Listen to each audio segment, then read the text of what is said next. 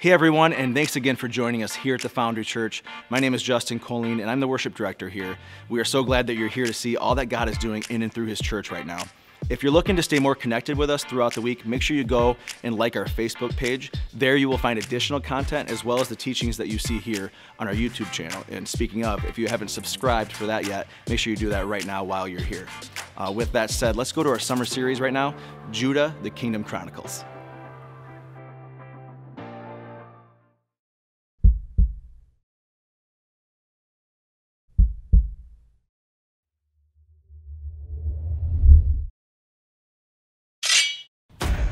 I am King Amaziah. Go ahead, laugh at me if you must. I know I've lost everything. It's just that I thought if our God is so powerful, then having their gods would make the whole kingdom even greater. How could He give victory and then take it all away?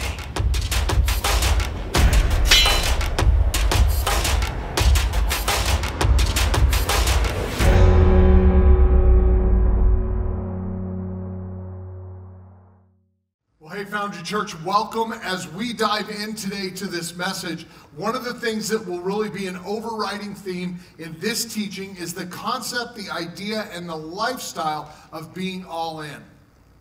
You know, you hear coaches say they'll take a kid with heart over a kid with talent. Anybody ever hear that said before? Right? And, you know, usually it feels like the kid with all the natural talent gets the gig. But we have seen, and we do see quite often, people with heart change the world. I'm still close to July 4th, so I'm going to use America, right? I'm a shameless patriot of this nation. I love our country, and I love our history in so many ways. And one of the things I love is that in the patriot history of the United States, there was a time where the constitutional republic hadn't fully formed, and the people who knew they felt oppressed were looking at an enemy that was so great and so overpowering that to go up against Great Britain in 1776, as Britain had zenithed in its power. I mean, they said that the sun never set on the British Empire. They oversaw the whole world and they owned the seas. How would you go against Britain when you are a colony of 13 loosely affiliated people groups or states or colonies? How would you do that unless you were all in? And one of the things I've learned in studying U.S. history is that men and the women who caused this nation to come up out of the ground at its leadership level was all in. It was all in, because it was either going to cost you everything or why even start down the cause. And when you go all in, you can see that you can go up against a Goliath of an opponent, but when you're all in, sometimes heart, most of the time, heart wins out. Heart says, I'll stick around until I get it right. And I love the idea of being all in. And today we are going to wrestle with and talk about, well, Amaziah. Amaziah was this king who was young, as most of them were when they came to the throne. I think he had dreams, he had desires, and he came to the throne full force. And the story of Amaziah is really interesting because he hits it really well. Now, most of you know, I like sports. I know by my shape, you're like, really? But there was a time, right? So don't judge. You'll get to middle age. But there was a time, I mean, I love sports. I love watching it. I love playing. I love football. It's a ton of fun to me. And one of the things that I think is interesting is if we look at Amaziah's life like we would a Super Bowl, which has 4 quarters, 2 halves, we could look at it and say, okay, let's break his life down like it were a really big playoff game. Let's look at it in quarters and see what happens. Let's look at it and see what goes on. And there's a little preamble to his story that we find in 2 Chronicles 25, verses 1 and 2. And it says this: Amaziah was 25 when he became king. He reigned in Jerusalem 29 years. His mother's name was Jehoiadan, and she was from Jerusalem. He did what was right in the eyes of the Lord, but not wholeheartedly. He did what was right in the eyes of the Lord, but not wholeheartedly. You know, it's painful to read that last sentence because you're like, oh, you're so happy when you finally find a king who did what was right in the eyes of the Lord. This series can be a bit exhausting in people turning from God, but you see this. He did what was right in the eyes of the Lord, but he didn't do it wholeheartedly. So let's take a minute and let's look at the very first quarter of the reign of Amaziah. Now, in any big football game, I will tell you this, there's the pre-game jitters. Everybody wants to get out of the locker room and onto the field because you get nervous. I know this happens in other sports. From rodeo to ballet, everybody gets nervous and they would rather get on the stage and get it done. In theater, it holds, the context of it really holds. There's these pre-game nerves or pre-performance nerves that get the best of us. In the first quarter of Amaziah's life, we can see what kind of nerve he had. Did he come in shaking and nervous, or did he come in and he knew what his job was? Did he know what he was going to do? And I want to take a minute and read from 2 Chronicles and see how he handled, well, kind of the kickoff, the beginning of what goes on in his reign. It says this: after the kingdom was firmly in his control, after the kingdom was firmly in his grasp, his rule was set, nobody was trying to assassinate him, usurp him, or take the throne. It says this: he executed the officials who had murdered his father, the king. So that's a big decision. He's executing the officials, the leaders of Judah, who had betrayed and killed the monarch.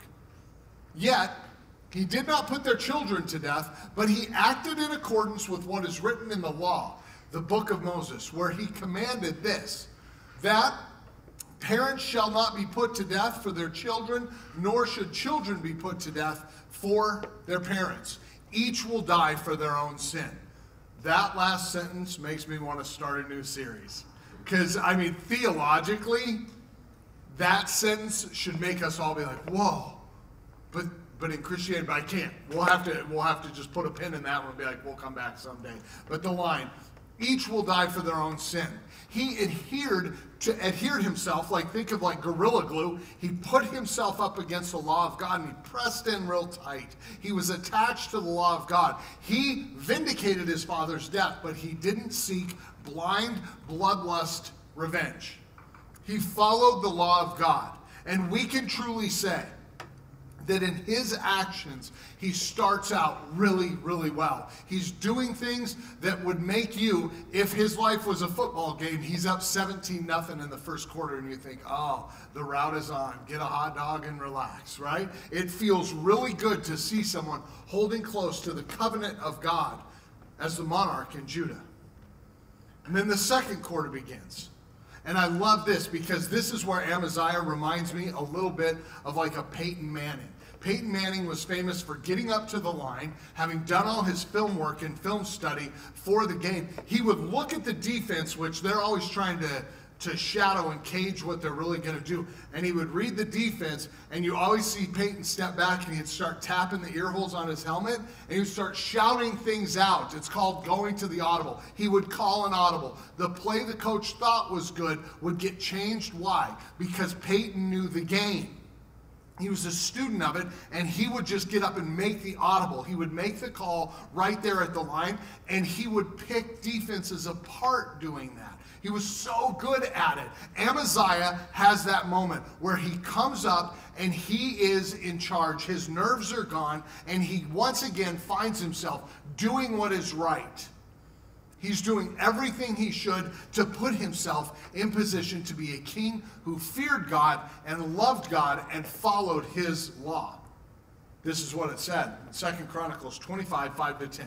Amaziah called the people of Judah together. He assigned them according to their families to commanders of thousands and commanders of hundreds for all of Judah and Benjamin. He then mustered those 20 years old or more and found that there were 300,000 men fit for military service, able to handle the spear and the shield. He also hired, catch this is important, he hired 100,000 fighting men from Israel, the northern 10 tribes. He hired them for 100 talents of silver. But a man of God came to him and said, Your Majesty, Your Majesty, these troops from Israel must not march with you. They can't march with you. This is not something God wants. The Lord is not with Israel. It is not with any of the people of Ephraim. That's one of the tribes of the north, or a half tribe. Even if you go fight courageously in battle, God will overthrow you before the enemy. For God, and this is really interesting, God has the power to help or to overthrow. Your choice. March into battle with more troops, which you've already paid for, or march into battle with God. Amaziah, knowing the history of God and his faithfulness to his people, he asked the man of God, but what about the 100 talents of silver? That's a lot of money I paid for these Israelite troops. The man of God replied, and I love this reply, the Lord can give you much more than that. Get your eyes off the money. Get your eyes on God. So Amaziah dismissed the troops who had come to him from Ephraim, and he sent them home. And their reaction shows that sometimes leadership is wildly unpopular. Wildly unpopular. They were furious with Judah, and they left for home in a great rage. They left for home in a great rage. He displeased people to do what was right. Again, makes me think of Peyton Manning, because if you're the running back and the play was to get the ball to you, and Peyton comes to the line, sees something, and calls a play to the wide receiver, you're like, dude, it was my turn. And sometimes the leader just has to do what's right. And again, in the second quarter, we see Amaziah doing amazing things and following God faithfully. And I love how he goes into halftime, right? He goes into halftime 28-0. He's putting the wood to the historical line of the Kings. He is winning this game. Is anybody here a big sports fan? Right? Anybody here ever have your team go into halftime and you're just wailing on the other team? Feels so good. And the Lions fans are like, yes, I think it happened once, right? But you have this feeling of like you're so happy. And at halftime, I mean, it's nacho time. It's taco time. It's just have fun time, because why? Your team is just killing it. You're having a great halftime. The crowd is all kind of wound up and excited, and they're wondering, what will the adjustments be when you come back for the second half? When they come back for the second half. And here's what I know. You, like me, if you're a sports fan, you've experienced where your team comes back from halftime, and they were on fire when they left the field. And they come back, and you're like, and the term is, they seem kind of flat, right? Why, they seem kind of flat. And you get this weird feeling between your heart and your mind that says, oh no, what have you done? Did you relax? What's going on? And then it happens. And maybe you've had this, I know I have, where you're watching something go on. And it's like the coach decided to play not to lose instead of playing to win. And they start doing things, and they make a call. And something kind of terrible happens. It's like a pick six, and it goes the other way. And you stand up in your living room with chili and mustard still bespeckling your clothes. And you're like, what are you thinking? Who runs that play right now? We're up. We're up. What are you doing? And then they put in the prevent defense, and you're like, oh my word. They're going to march down the field 15 yards at a time, and we're going to lose. We're going to lose. I mean, it reminds me of the Patriots versus the Falcons in the Super Bowl, 28-3. Everybody's like, wow. I mean, Brady got spanked for most of the game, and then something happened. And the Patriots come back and win. And it's devastating and gut-wrenching to watch something happen, and you're screaming as a fan of the team in the middle of collapse. What are you thinking? I want to invite you to the what are you thinking moment in the reign of Amaziah. The moment when the crowd, when you at home stand up on your couch, and even though they can't hear you, you scream at them so loud. When you're going to stand up and scream, what are you thinking? It says this in 2 Chronicles 25, verse 14. When Amaziah returned from slaughtering the Edomites, so he went to war, he devastated them, and then they took Back in the day, they would take their women, they would take their treasure, they would take their property, and they would return home. Sometimes they would take their gods. It says this: Amaziah returned from slaughtering the Edomites, and he brought back the gods of the people of Seir. He brings back their gods. He set them up as his own gods, bowed down to them, and burned sacrifices to them. The collective, oh, that's where we scream, dude, what are you doing? What are you doing? God has saved you so many times. God has preserved you. He has spoken to you. He has not only preserved you, he's put your enemies into your hand, and when you get home, you put those enemies' gods, their idols, on display, and you offer sacrifices. You pray to them, and you act like they have power. It makes no sense. It's like after the Revolutionary War and the Battle of Saratoga, if every one of the patriots, and this was their first huge victory in the Revolutionary War, if the patriots had been like, awesome, let's sing the song Long Live the King, about King George in England, everybody would be like, don't we like Commander Washington? That George? Aren't we for him?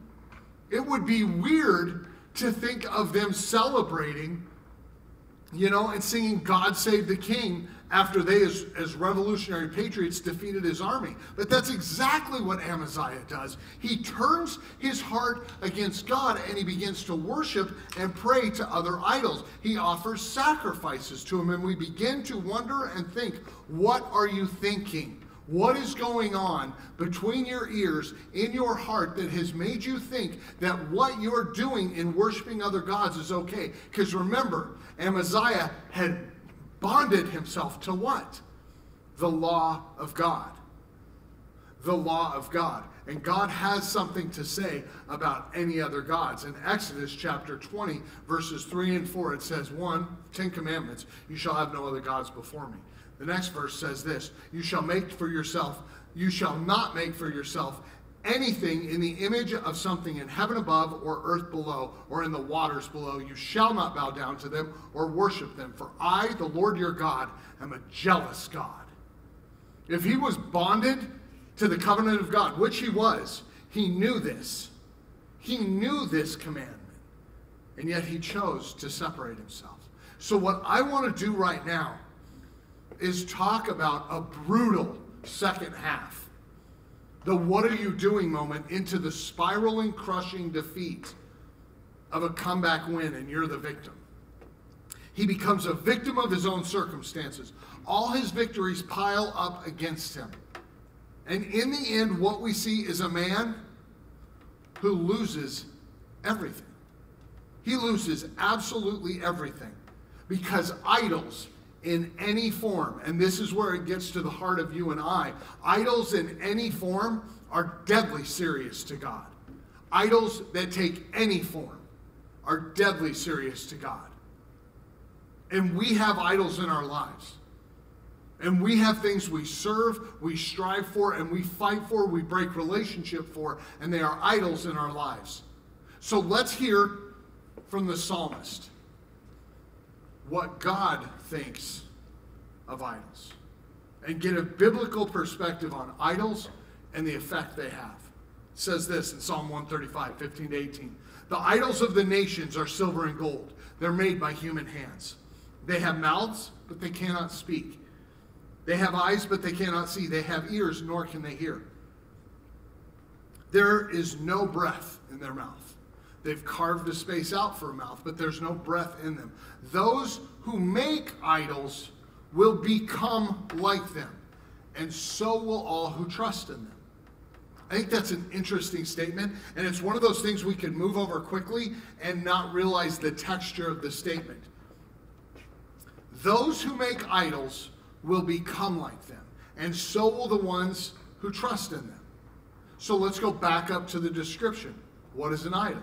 It has eyes, but it cannot see. It has a mouth, but there's no breath in it. It has ears, but it cannot hear. It has been formed by human hands, so there's no divine destiny to them at all.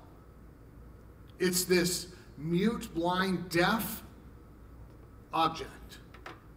And if we look at Scripture and ask the question, what are we thinking when it comes to idols? We better be ready to answer back that we're thinking mostly of ourselves. And we're thinking God doesn't really care about the little things. And we can look all in, but we don't have to be all in. Because, Jesus loves me and he'll forgive me. He will forgive you. But Jesus requires your whole heart. He didn't die for part of you. He died for all of you. So when we look at this, we can ask, what are we thinking with the idols we serve? What are we thinking when we think that our pursuit of money and ill-gotten gain won't bite us one day and cause us to harm those we love the most, to possess things we can never truly possess? What are we thinking when we set up idols in our lives that cannot see, hear, speak, or move on their own? It says that one day we will be completely bound like they are. We will be bound to them and to their fate because we have chosen them over God. We have chosen them over God. I love the quote that has been said, and I've heard it a number of times. It says this: love is spelled T-I-M-E. Time equals love. If you'll spend time with me, you're showing that you love me. And I think that's true in the biblical context. Spending time with God really does matter. It's because you're engaging in the living God. In a relationship with the living God, his living word, his Holy Spirit alive and connecting with you. Time. And time spent worshiping our idols through our work, through our play, through whatever we justify. I will tell you this, with that love for them, that time we spend on it, makes us deaf, dumb, and blind to God. And if you think I'm wrong, join me in Revelation chapter 9, the very last book of the Bible, given to John the Revelator on the island of Patmos. He's on the island and God gives him a vision of the end times. He gives him a vision of all the end times. And he talks through the things that happen to the population of the earth. There are plagues. There are punishments. A third, I can't remember if it was a third or 2/3 of the earth's population dies. They die in these plagues and punishments. And the people who remain alive are deaf, dumb, and blind because their life is fixated on an idol. It says this: after all of mankind has been killed, it says, the rest of mankind who were not killed by these plagues still did not repent of the work of their hands. They did not stop worshiping demons and idols of gold, silver, bronze, stone, and wood, idols that cannot see, hear, or walk. Nor did they repent of their murders, their magic arts, their sexual immorality, or their theft. At some point, we become so hardened to the effect of sin on the world around us. We don't even repent when things are spinning out of control. Revelation says most of the earth's population will die and people will still be pursuing ill-gotten gain, comforts, luxury, sexual immorality, and everything in between. Why? Because they become like their idols. They can't see God. They can't perceive God. Their hearts are dedicated to the purpose of gold, silver, or their own desires. We have to ask the question. I have to ask you, I have to ask me, are you all in? Are you all in? Or is this just something we do? Are you all in-ish? Right?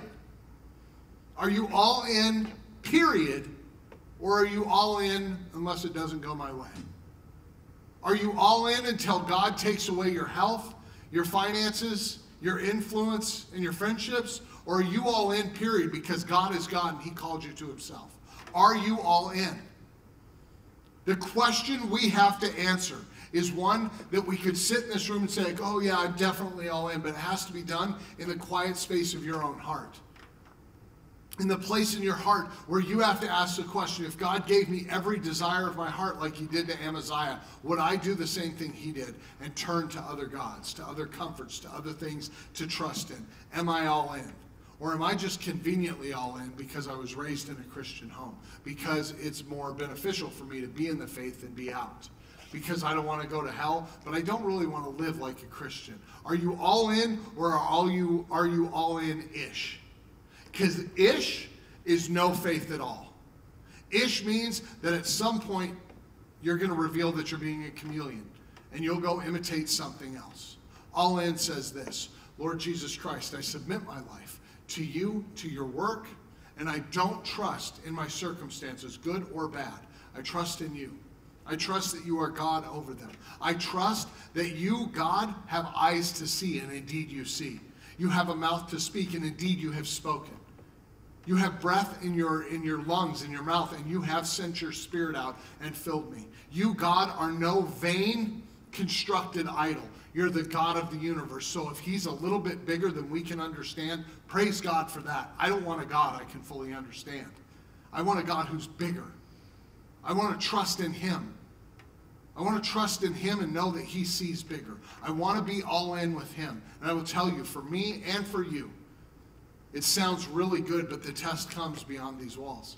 When we have to be all in when things go in the tank, or when things get really good. I challenge you today, friends, answer the question, are you all in? Are you all in for God?